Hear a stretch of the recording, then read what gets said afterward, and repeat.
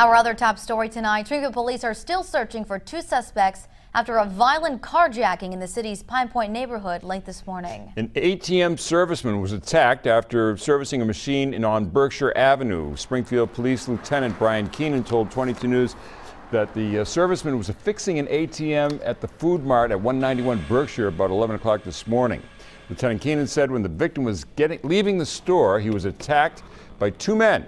The suspect stole his van, which had an undisclosed amount of cash inside. The victim was not seriously hurt. 22 News was on Sycamore Street just about an hour ago when a van matching the description of the stolen vehicle was being towed away by police.